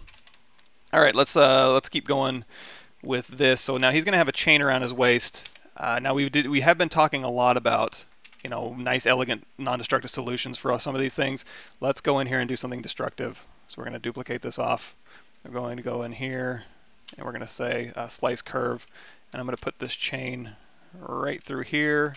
Actually, let's get rid of that B radius. Because really all I'm looking for is that line here. And then now we can go through here. Is that high enough? There you go. Yeah, now we go to stroke, frame our mesh, brush, insert. There's got to be a chain in here, right? Please don't make me make a chain. That's not going to work. Ah, you guys are going to make me make a chain, aren't you? Okay. Okay, fine. Ring 3D. Edit. Let's simplify this. Initialize. Radius, coverage we don't care about, but S divides we do, and length divides we do. Something like this. Make PolyMesh 3D. Control Shift. Did that make it? Yeah, okay. Grab this one, mask it. You can actually use the extender as well on this, but we'll keep it. This is fine. This is fine. Yeah, it looks about right. So now we're going to go through, hold down Control, and then we'll spin this right around.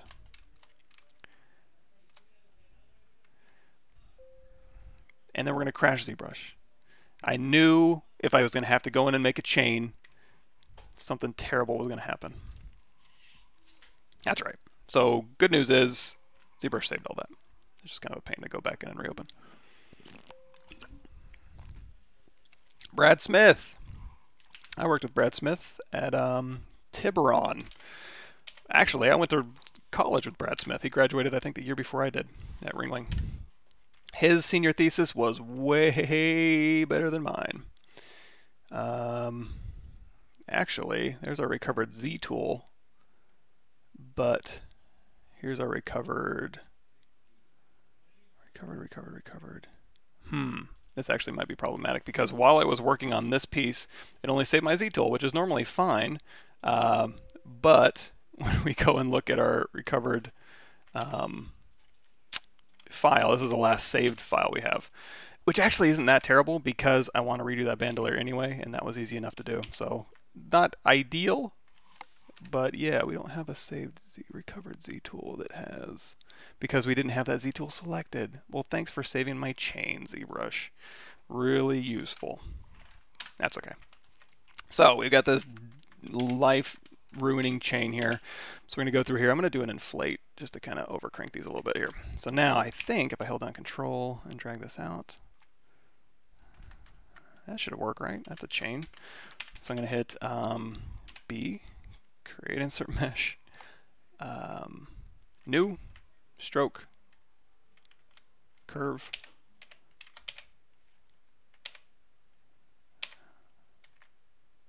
and then let's go to curve step and crank that down a little bit. There we go. So there's a chain. So now I never have to do that again.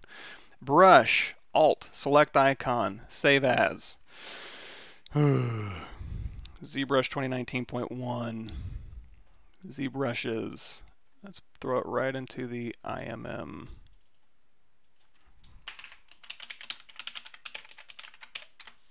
So we have a chain brush now. So let's go back to where we're working. And let's go ahead and tap this one here. And okay, so we're in good shape. So subtool, duplicate this off, and now we're going to hold down Control Shift, and we're going to go into Slice Curve. And then we're going to put a chain right through hereabouts. Stroke, well, shoot. Let's hit Control W, because I only want one polygroup to worry about. And if these arms are getting in your way, you can hold down Control Shift and then Control to temporarily go into visibility there. And that way you can kind of maybe put in a little bit better. Actually, you know what? To hell with you. This is just a temporary mesh anyway. Delete hidden, stroke, poly groups, brush, chain, chain, and then turn off X symmetry. There we go. And then we'll use a little bit of depth here, it looks like. So we'll go into depth and we'll crank that down. And then, that looks about right. Good enough. So now we're going to go ahead and do a split mask points. Now on this particular area right here, he actually has two large circles that are here in the middle. So we can go through here. We'll do a quick auto groups. And then we'll say here and here maybe. Actually, it looks like here. Yeah, perfect. Man, I'm so good when I luck out. And we're going to go in here to ring and then turn on X symmetry here. We'll just draw out two of these things. And now these things need to overlap, which kind of scares me a little bit because turn on LSim here. if we do overlap these, and then okay, so they do stay separated. A lot of times too, if you go through here and you start moving these, they'll get sticky. But actually, these need to be separate anyways. But first, we need to make sure they're scaled appropriately with LSM turned on. So scale these appropriately. Let's go ahead and do a deflate. So inflate, deformation inflate negative value. Maybe a little thinner. I'll push these back. Actually, kind of lied. These ones need to be pointed the right direction, and they're kind of not. Dang, so close. And then now we have this. We'll go ahead and say auto groups, split hidden, and then now we can go through and we can say we're going to rotate this one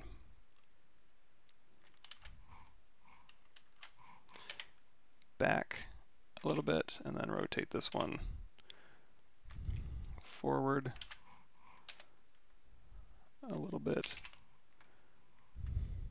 Just trying to interlink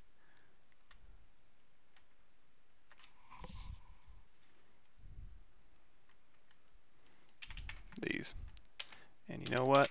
Let's I'm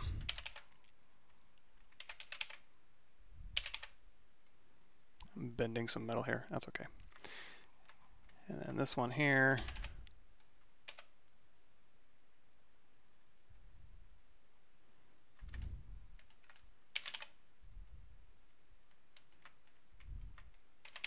Exciting stuff. So, yeah, ideally these chain links would be here. I thought I was going to be so smart and it was going to work out perfectly, and it didn't. But that's okay. We can figure that out some other time. You get the idea. So we have all this. We got all that. You know what? We could do a quick, it looks like he has like a bird skull. We can do that, or we can do a grenade. We can do pants. We can do a jacket. We can do his turtle shell. Shoulder pads. We got 30 minutes still. Let's see. Cool, cool, cool. Yes, exactly. Okay, so let's put on some clothes on this guy. All right, so hold on, Control W, duplicate this off, and then we're going to go in here to mask lasso. Now, we are going to go into Marvelous Designer for these pants eventually, but for now, what we're going to do is we're going to make these pants like so, and then we're going to hold down Control. We're going to go into mask pin, and we're going to say your pants are going to go hereabouts. Looks like his pants are actually kind of up high. They're like, I don't know. And then he's got kind of a divot down the middle, but we can build those in. So we're going to go ahead and say, you know what, we can do an edge loop mask border here. Isolate this, delete hidden. Again, if we want to smooth those edges out a little bit, let's go ahead and do that. Polish by features. X symmetry, ZBrush, half, depth size down to 0. Doesn't have to be down to 0, just I like nice even quads. And simple geometry as possible. And then here you can make the decision of, do I want to do thickness on my pants? I never do. I always want to do cap and cap. Good enough. Let's turn off double. There we go. So now if we need thickness, QMesh poly group all, pull these out. And then now we can go in here to crease, PG. And then, yeah, it looks like under here, we've got, this kind of comes down, and then he's got, this kind of flaps over a little bit. We can figure that out. So, and also looks like here, these things kind of flare out a little bit. So one thing we can do, if we wanted to follow it, we can go insert single edge loop. We can temporarily get rid of these. Control Alt W, go through here, flare these bottoms out. Maybe not that much. And then you go through here, insert single edge loop or multiple edge loops, and just divide this back up. Let's give them 1, 2, 3. All right, so this is going to be his pants block out. This probably doesn't need to follow. And then the chains here, we can redraw those chains anything, I mean, you see how easy it is to kind of just put these things on. So any of this stuff you can always feel free to redraw. It's not rocket science, right? Okay, so now sculpting pants here. It looks like he has some very specific detail on his pants. So I'm going to do, we have crease PG already on. We're going to hit Control D. So as we hit Control D, we can also go up here and we can go into geometry. Go into uncrease all on your crease menu and then Control D. That'll kind of give you a little bit more breathing room around these edges. You can hold down Shift and make those edges even softer if you want to. And then now we got our little pair of pants. So now we have subdivision history, so we can go down to like subdivision level 3.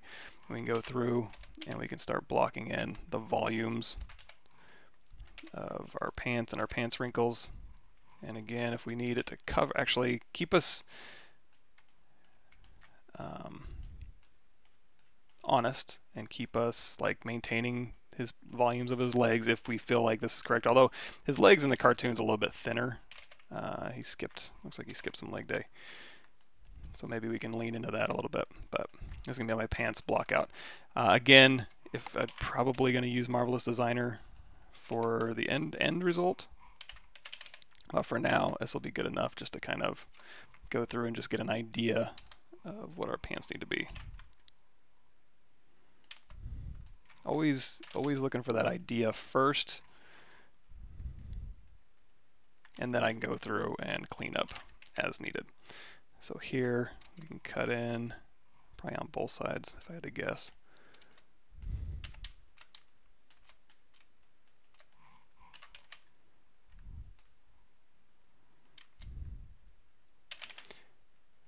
And actually it might have made more sense, and again I can rebuild this mesh super fast if I need to, but I think we'll be okay. Now on this one, he does have like knee pads on and they're kind of built in, so I'm gonna keep that idea. So we're gonna go through here, and we're gonna mask out where these knee pads are, invert that, and then we'll go ahead and pull these out. And again, we can clean this up as we go. Sometimes when you're doing clothing especially, it's probably a better idea to start high. Usually I'll tell you like, oh, if you're sculpting, start low and dial it in, and then only go up in resolution when you need to. Clothing is kind of not that way sometimes. And then on this leg over here, actually, we're going to duplicate this off, and I'll delete lower, isolate this top part here, delete hidden, Control Shift, slice curve, and right above this knee, let's go in here and do a B radius slice. Oops.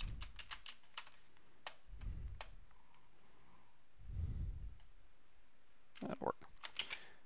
Delete hidden, auto groups, delete hidden, ZBrush, half.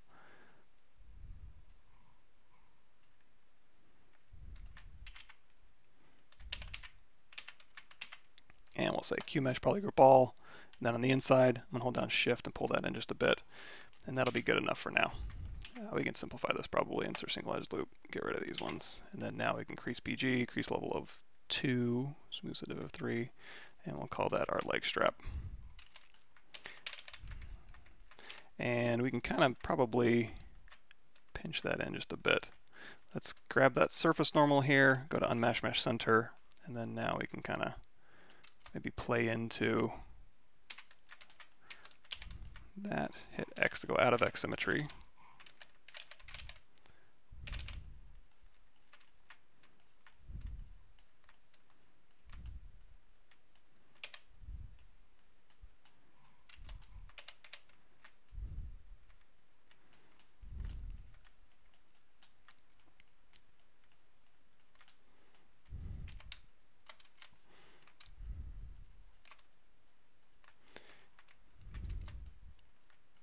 And then, like I said before, he does have some very, we can go back in X symmetry for this.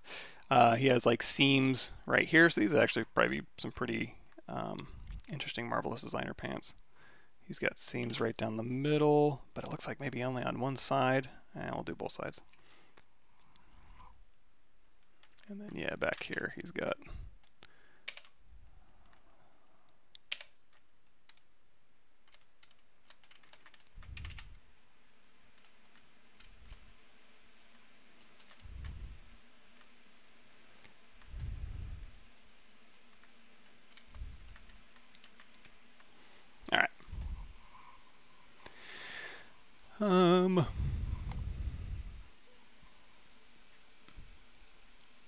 Cool.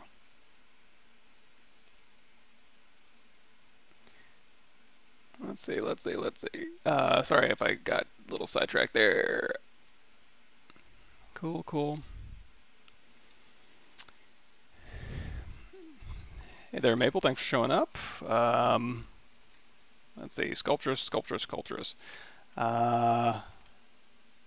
Yeah, I don't use Sculptress a ton, but yeah, if you do need to, on my YouTube channel, there is a Sculptress. Go to my playlist here, and I think, was that a 2018 introduction? ZBrush 2018, what's new? Yeah, I feel like it is. Yeah, so here's automatic tessellation, and then there's like an optimization video in here. Yeah, Sculptress Pro and Performance. So if you guys want to read up a little bit more on keeping Sculptress Pro snappy, you can check that one out. I'm doing good, Joe. Thanks for showing up. I closed the pants but not the straps. That's just me probably making a possibly bad decision. Generally speaking, yeah, you're absolutely right. I would close that hole just because I don't like dealing with inside meshes. And also, if it is a performance issue, not that it's a big deal to have those inside faces, but yeah, he is a bit beefier. But you know what? I kind of like that. But you know what? It's also not like the 90s cartoon. You know what? We're going to leave that for now. I think we're okay. Okay, so we got that. He does have chains around his other wrist. Actually, he doesn't have bracelets on both hands, so we'll go ahead and go out of X symmetry mode. And go ahead and delete that. And then his hands here, these are looking a little bit weak, so we're going to hit Control D on these ones. Let's go ahead and turn on Smooth Modifier, and we'll go through here, and we can start blocking out just at least a little bit, get them up to par with the other parts. Again, just block out mode. So go through here, and looks like he's got pretty wide fingers, so I'm going to kind of lean into that a little bit. And you can also just use, there's a ZBrush hand in there, you're probably going to have to pose it quite a bit. So on the underside here, we'll go through and just indicate where these knuckles should be.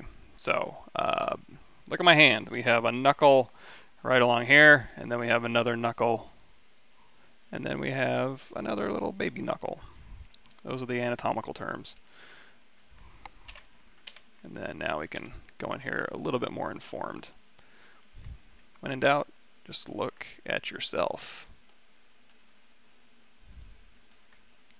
Here, and then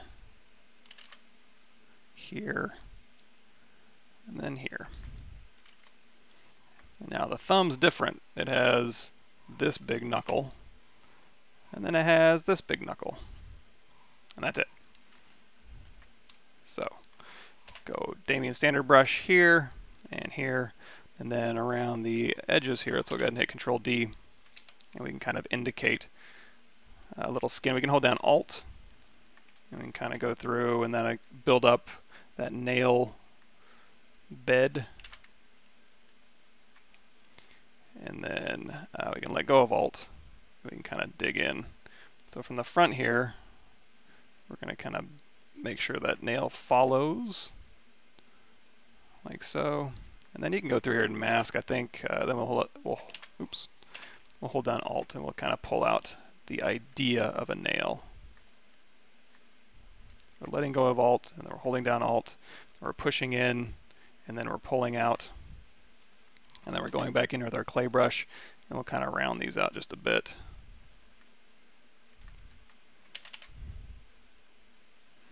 And of course, we could use our topology brush to remake those as real nails fairly easily, but we're going to skip that for now. We don't need to make super detailed hands just yet.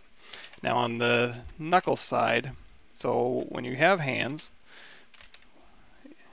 if you're lucky enough to have hands, you do have bigger wrinkles on these knuckles.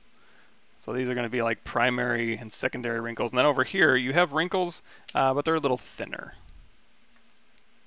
So these ones you can build up quite a bit. And then these ones, not real deep wrinkles. Sorry, I keep looking down at my hand. But a little more bony landmarks. Your phalanges and your tarsals and your metatarsals and all that. Let's go ahead and pull this out a little bit. And on the bottom of the hand, so top of the hand, actually, when you're looking down at your hand like this, it makes it look like the fingers are a little longer.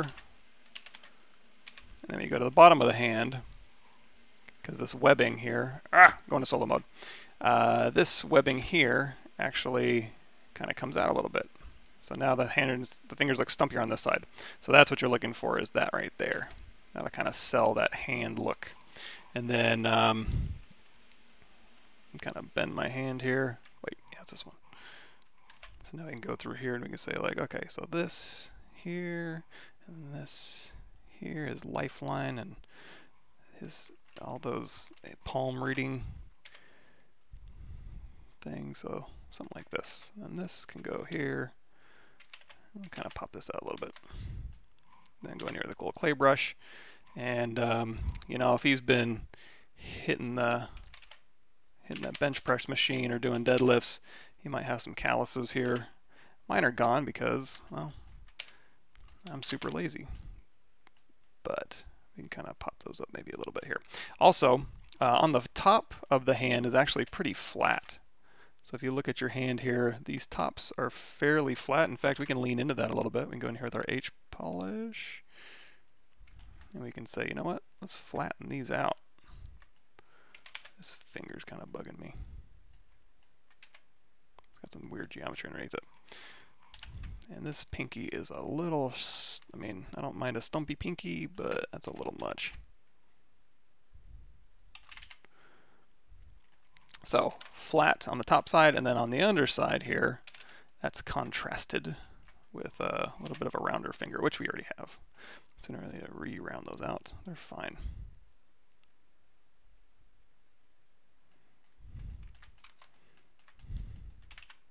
Yay. And then eventually these will be,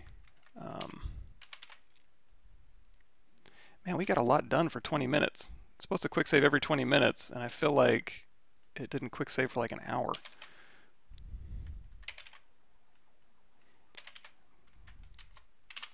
All right, I fixed this elbow already. Sorry, boring stuff. How you guys doing? Boy, I'm behind. When I load my ZPR file, every time my model is always zoomed out. It should maintain, when you save a Z project, when you go to File, Save, the default is saving a Z project, it should save your camera view. So like, however this guy's looking right now, if I go to File, Save, and I open it up again, it should save your camera. You can go through here if you want, if you are saving that information. I believe if you go into Draw, you can go in here and you can actually save cameras in here. So here you can store a camera, and you can kind of cycle through them. So that might be something. What is this thing? Oh, it's garbage.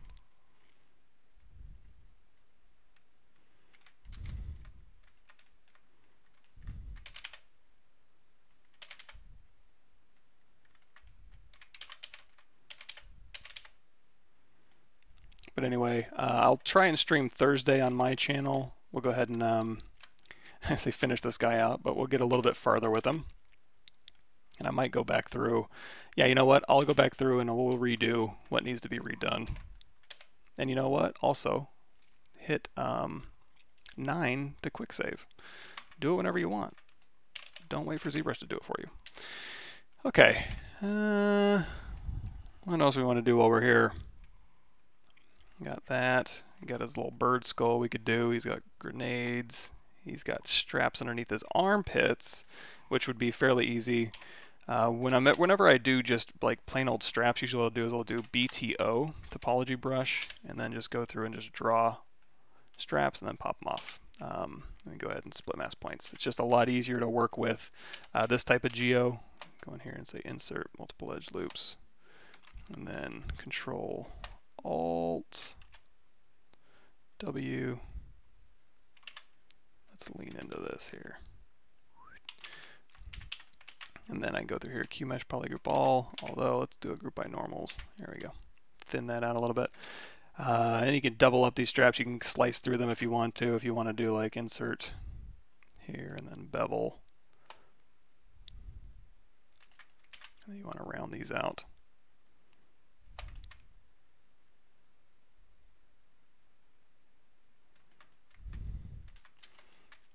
It just gives you a little, and it's basically just based on super basic geometry.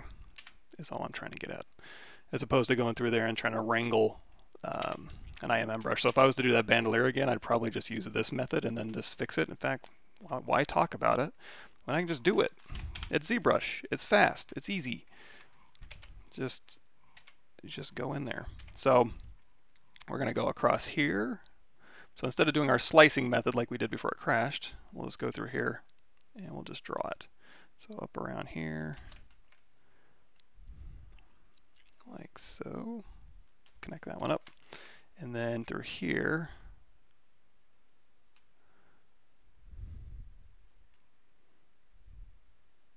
connect that one up. And then connect the dots. Pee Wee Herman's Playhouse. I remember watching. Now that's an older one. That was if I remember correctly, that was pre-Saturday morning cartoons. That goes way back when. There we go. Tap that off. Split mask points. You might be, that's too thick. No problem. QMesh polygroup all, hold down shift, just shoot it right along that surface normal. No big deal. And then now we can go through and we can even this out a little bit. So one thing I'll do is I'll do a polish by features open circle. That was a bit much. That's okay, because now we have a nice, much more rounded, because we didn't need like a form-fitting bandolier. That's what these things are called, right? It needs to be just kind of around his body, but not like conforming to his body like it's made out of cotton or something. Much better. Okay, so now that we have that, we don't even need to use, we can use that other technique, or we can just go through here, we can say duplicate this off, and then we'll isolate just that purple poly group here, delete hidden, insert multiple edge loops, poly group, poly loop, and then we can go ahead and frame that mesh. Of course now,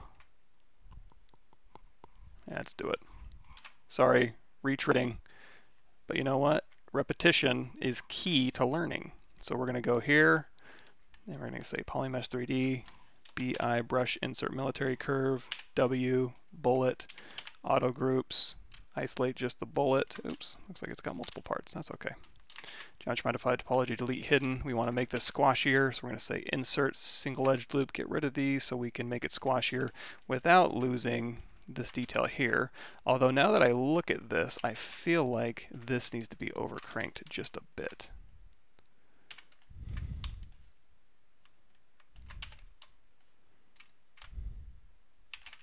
Just to get it to show up a little bit better.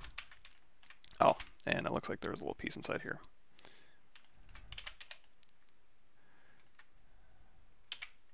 Say double.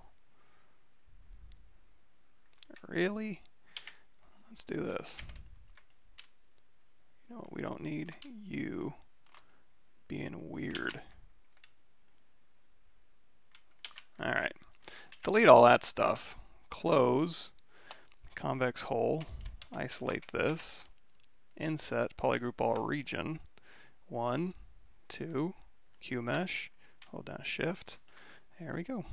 Alright, so Control W. Here's our new bullet. We want to, and in fact, I want to, okay, we're going to fix this thing. Let's go to hide point, invert that. Let's go to close. I like close meshes more than anything. Sometimes it's not going to let you just because it thinks there's geometry there. Let's just do this. And then I'm going to say QMesh polygroup all. I'm going to group by normals again. I'm going to pop this out just a bit. And then this one we want to shrink down, if I remember correctly. Yeah.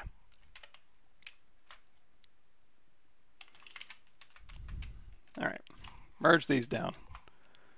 Control W. And this is also useful if you want to put a different, like a brass texture on these pieces. You can do that, no problem.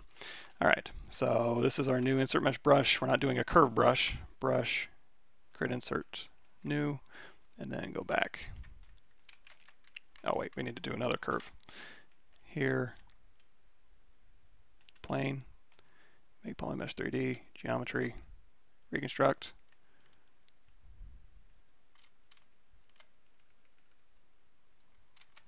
Brush, create insert mesh, new, stroke, curve, step, 1.15 or 1.12 maybe. Is that enough?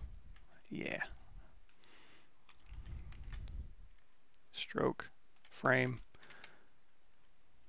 bullets. Is this how many bullets I want? Let's see. 1, 2, 3, 4, 5, 6, 7, 8. 1, 2, 3, 4, 5, 6, 7, 8. A little bigger. That'll work. Stroke, delete.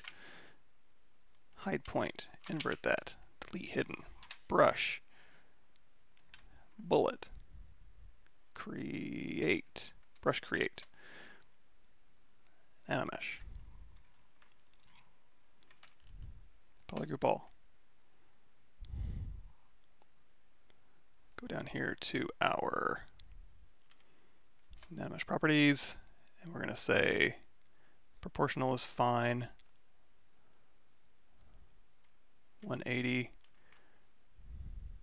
Let's change that length a bit. Size.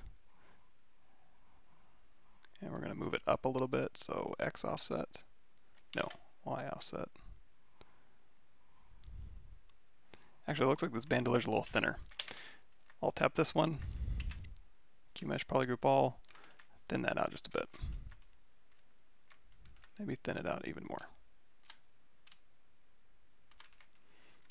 On the NanoMesh bullets, let's go to Z offset, push those out a little bit, and then go into edit mesh here, and this is where we are going to put in here our insert single edge loop. About here, it's pretty big actually, and then polygroup poly loop, control drag out. Actually, control drag out and then tap Alt.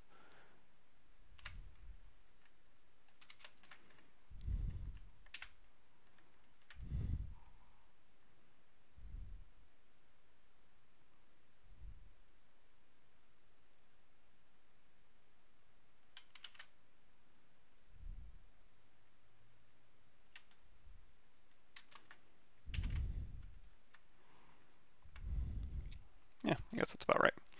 Okay, quick save.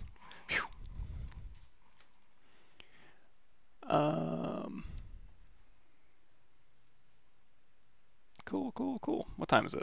All right, it's about that time. So thanks everybody.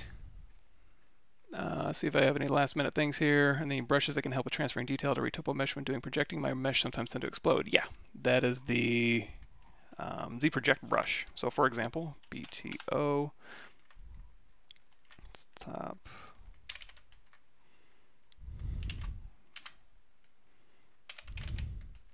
This one. Okay, so for example, if we turn everything off and we do BTO, and we just do some topology here. And then this one I'm going to make draw size of 1, and then we're going to say split mask points. Now you can go duplicate, project, or not duplicate, divide, project all, subdivide, project all, subdivide, project all. And then now you are getting that detail projected onto arbitrary geometry. However, you can also go to BZP, that's your ZProject brush, turn off RGB, BZP, and then it's set at 50 by default, but you can use this like if you have you know, anything that isn't quite conforming to your mesh. It's like, it's not quite getting everything. Use ZProject brush. It is camera based, so make sure BZP, you can project down to your object and then hold down Alt and project up. So kind of go look straight down at your object and then just use this brush to do any kind of cleanup work.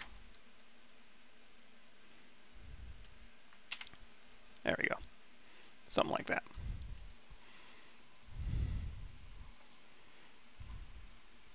Yeah, I'll try to get on Discord a little more often.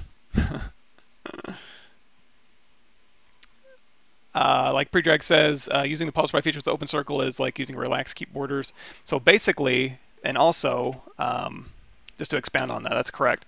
Polish by features closed circle maintains your volumes. So it'll polish stuff, but it'll still maintain your volumes. If you really just want to polish the hell out of something, open circle will just get rid of your volumes, but make it super polished. So that's the difference between open and closed.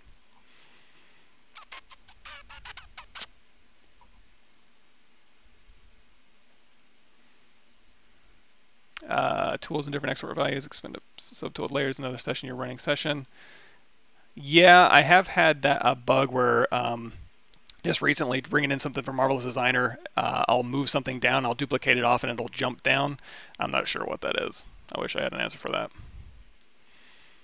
I use the gizmo skip model. Won't that be the default scene? Yeah, if you save your scene, it should be.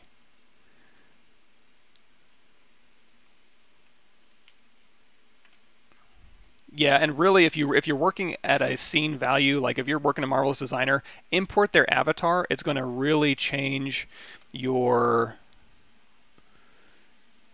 If you want more information on this, actually, there's better. Actually, here, I do you one better. I think you can just access it from here. So Z plugin. There is a scale master. Click this little scale master at the top here and go to usage video, and then that'll give you all sorts of information on ZBrush scale and how it works. So anyway, thanks everybody. I'm gonna head out, but we got some work done. We lost some work. We laughed, we cried, but I think all in all, it's a pretty decent progress. We'll continue this on Thursday. How about that? So see everybody later.